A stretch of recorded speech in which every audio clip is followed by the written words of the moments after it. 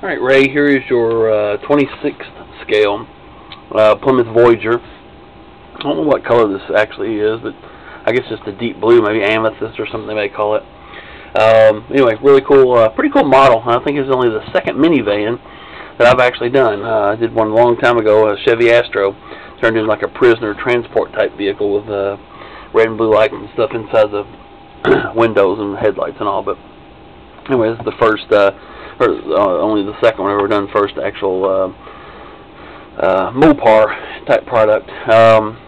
The front doors on this do not open, which they didn't open originally.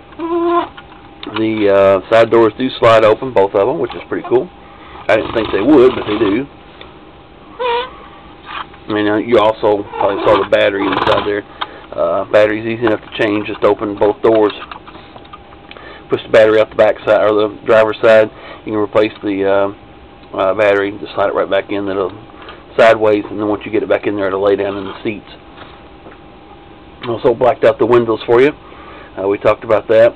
I didn't do anything to the drivers or the windshield, just the side rear windows and, of course, the hatch as well. The hatch does open.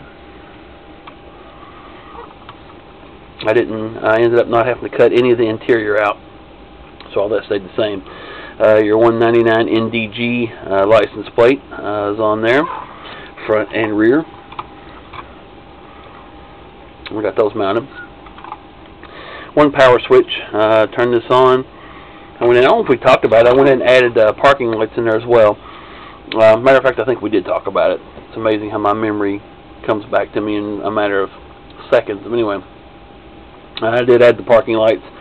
Was able to get those added, and I don't know if you can really see them better in person than you can on the camera. But anyway, they are there. Pretty cool. Turned out really nice. And of course, tail lights. So, nothing too fancy, but still pretty cool. Like I said, an experience. You get to do a different model every now and then. It's kind of cool. And like I said, I did make mention of the license plates on the front and rear. So, everything's ready to go with this. Again, 9-volt battery, easy enough to replace.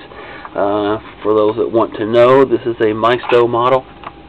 Maisto, whichever. I've always said Maisto model. So, if anyone's looking for it, Maisto 126 scale Plymouth Voyager. And I believe they do come in different colors too. So, anyway, there you have it, Ray. I appreciate it, and I'll try to get those Minnesota 2 police cars finished up as soon as possible. Looks like I'm able to work these in between other builds.